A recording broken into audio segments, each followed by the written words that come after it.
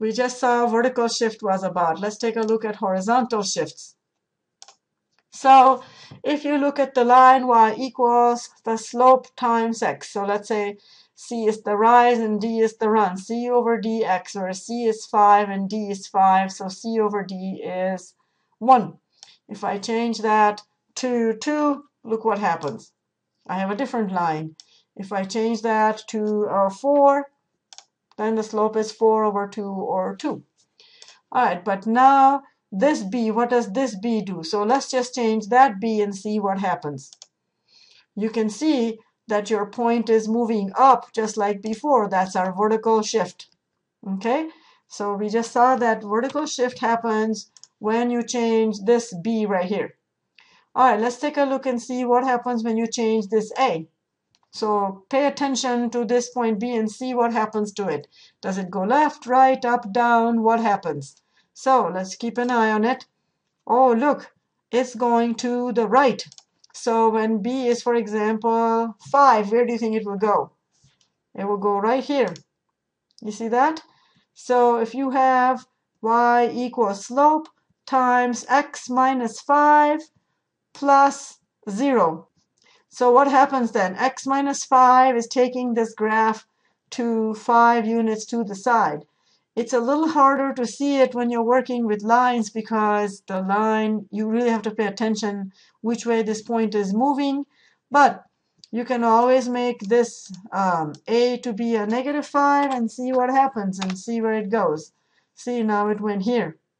So this A is controlling left-right movement, the horizontal shift. It's easier to see this kind of shift in horizontal shift in other graphs. For example, x squared. C and D are 1, so this is just y equals x squared. We saw this graph y equals x squared before. So let's graph this one and see what happens. Right now, A and B are 0, but let's just see what happens if you change the B. So again, when you change the B, you can see how this point traced on it is just going up. Okay, let's bring it back to 0. So moving this coordinate here, moving this number here makes it go up. If you make it negative, it will go down, you can see, right? All right, so make that a 0. Now let's see what happens when you move this A. So if you move this A, it moves sideways. You can see it's the same graph, except it moves sideways. So those are some things you can look for. You can play with this if you want to identify what happens when A and B both change then. Well, let's change the B to a 5, and you'll see it's already moved here. So 5, changing in the B here will make it go up 5. Let's take a look. If I change this to a negative 2, it's going to go which way? Left. Okay, so A controls left-right movement, B controls up-down movement. All right, so what happens to the relationship of y with x when you shift the line left or right? Well, we have, here's our line, okay? So y equals 2/3 x minus 2. So look what happens.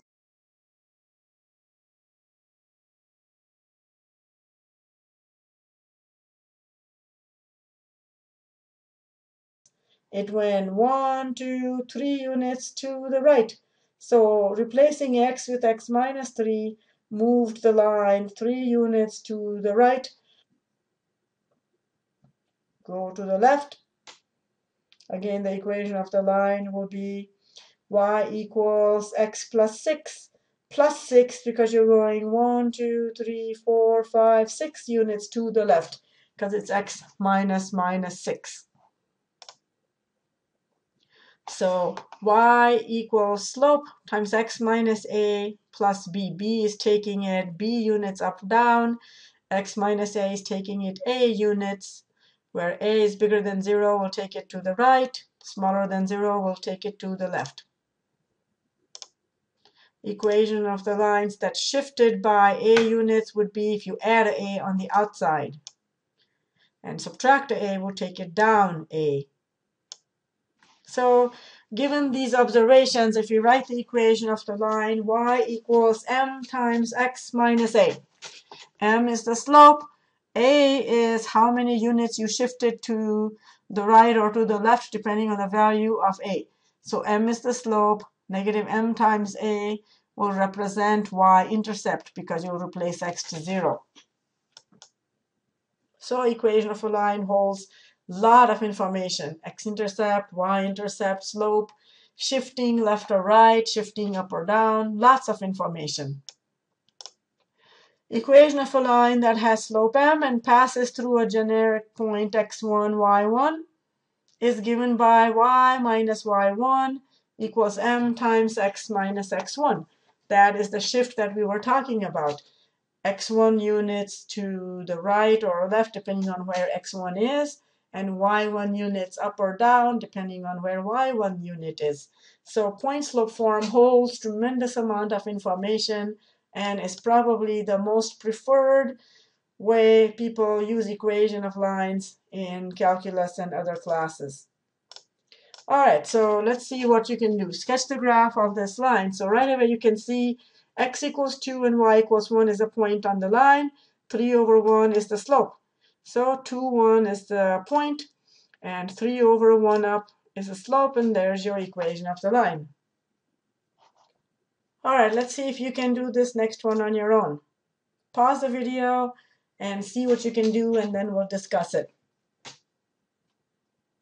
So x is negative 1. So x coordinate is negative 1. When x is negative 1, y coordinate will be 4. So that will be right there. Slope is negative 3/2. So 3 down and 2 over. So there's your point, and then connect the two. So there's your equation here. Slope is negative 3/2.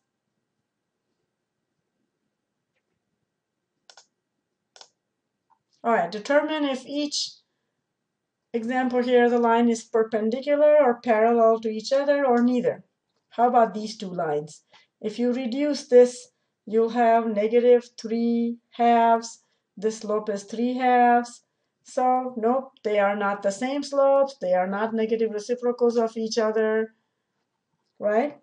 Because their product is not negative 1, so they are neither parallel nor perpendicular. How about these two lines? Simplify this line so that you can find the slope. So we have slope of that line is going to be 6/3 x. 6 over 3 is 2. So slope of this line is 2. Slope of this line is 2. So they have same slope, so they are parallel to each other. All right, try this one on your own. Two lines that pass through the points negative 2, 3, and 7, 5. And the second line goes through 6, 4, and negative 10, negative 14. See what you can do. Remember, you have to find slope and see if there's any relationship between the slope of the two lines. All right, slope of the line going through those two is going to be the difference of y coordinates over difference of x coordinates, which will give you 2/9. Slope of the line going through those 2 points gives you 9/2 negative. So these two slopes are negative reciprocals of each other, or that their product is negative 1, which means that their lines are perpendicular to each other. All right, find the equation of the line passing through these 2 points. So anytime you want equation of a line, you need slope. So we find the slope first, difference of y over difference of x. And there are 2 ways now to get equation of a line. First is to use y equals mx plus b format, which many people like using. So y equals negative 5/4 x plus b. In order to find the b, use one of the coordinates that are given to you, substitute x is 1, y is negative 1, and solve for b. So we do that and solve. You know how to solve for b now. And so that's going to give you b equals 1/4. Because you add 5, you get 1, and divide both sides by 4. So b is 1/4, so your equation of the line is y equals negative 5/4 x plus 1/4. Second method would be, again, to find the slope, which we did rise over run like before, which is negative 5/4. All right, then We know that slope means what? That if you take any point xy on the line, that the slope is again -5/4.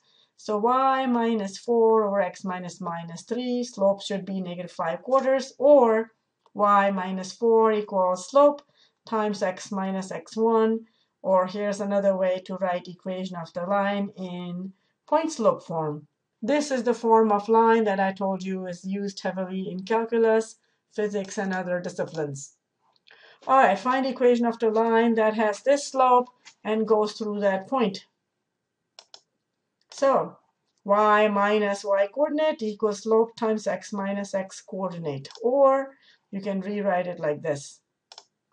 You can, of course, do y equals mx plus b, but if you look at how the numbers are written, it might take too much calculations to find y equals mx plus b form. This form of equation is much, much useful when it's something like this. Okay, you do this one on your own. Remember, anytime you want an equation of a line, you must have slope. If not, you have to find slope in a certain way. The slope is hidden in this equation here, right? Perpendicular to this line. So what do you think? Slope is negative reciprocal of whatever slope is here. So solve this equation to write it as y equals slope-intercept form, and that will give you the slope. So slope of that equation is -3/5, which means that the slope of our equation is 5/3, negative reciprocal, because we want perpendicular line. So then y minus the y coordinate equals slope times x minus x coordinate. And there's your equation of the line. All right, you try this on your own. Pause the video and see what you can do.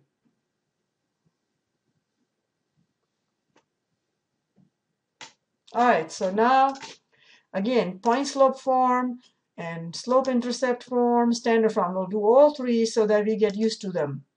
In point slope form, we want parallel line, so slope is going to be 2, so it'll be y minus slope is 2, remember? So y minus y coordinate equals slope times x minus x coordinate, which will give you this. All right, slope intercept form. So y equals 2x minus 10 minus 3. Just simplify that. Gives you y equals 2x minus 13. Standard form, we haven't talked about that yet, but if you just write the equation so that both xy terms are on the same side and just a constant on the other side. So ax plus by equals c. That's the standard form. Sketch the graph of the inequalities below them. So we've done inequality sketching before, so you know, sketch the graph of y equals first. So plot the graph of the line y equals -2/3 x minus 1. So -1 is the y-intercept, -2/3 is the slope. So down 2 and over 3. Okay, connect. It's y less equal, so it's a solid line. And then you're going to shade the region under, right? You can do a test value, and then that's false, so which means you're going to shade this part under all the way across.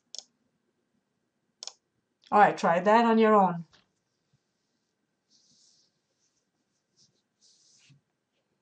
Y-intercept or x-intercept, what do you think? Remember how it's written. X equals, so x-intercept is 2. And now instead of rise over run, you're going to go run over rise because it's x equals. So run is 3, rise is 2. So 3 over and 2 up. And dotted line or solid line? Because there is no equal to, you want a dotted line. And now you want x coordinate to be bigger than 3/2 y plus 2. You can also do a test point and check. So let's say 0, 0. 0 is bigger than 2. That would be a false statement. So 0, 0 is not part of the solution, so it will have to be under. Try these problems on your own.